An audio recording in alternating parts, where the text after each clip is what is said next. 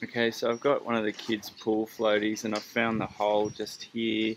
The original thought was to stick some tape over the top, but of course that's not going to last. So the idea here is it's counterintuitive, but I'm going to actually cut a hole in around that small, just a slit across that hole, so I can get this kind of tape on the inside. So that slit's got to be big enough for me to slide some tape in there.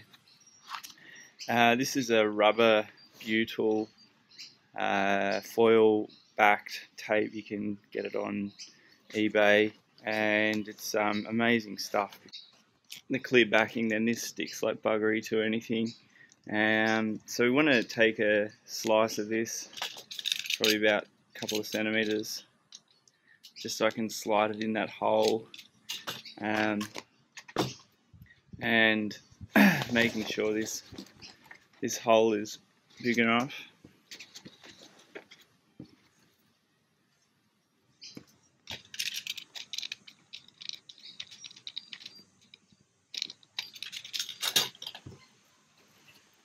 Okay, and the best approach here is to take off the backing tape and just stick your finger in the middle somewhere.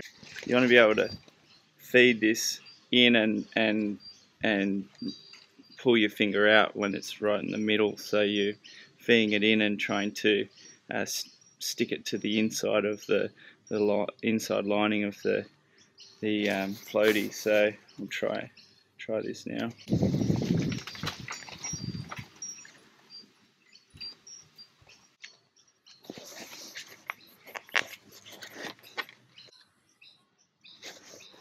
Okay, so it's a fair bit of mucking around, but you can see I've been able to kind of position it over the middle of the slit, and just going to fold the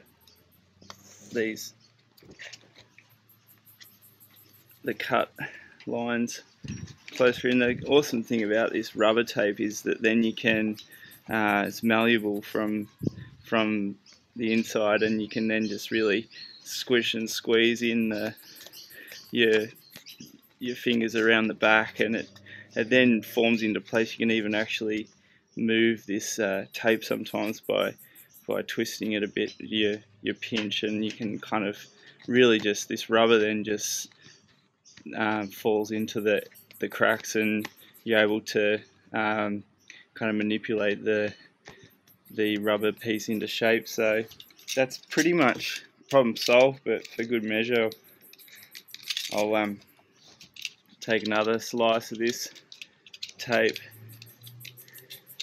and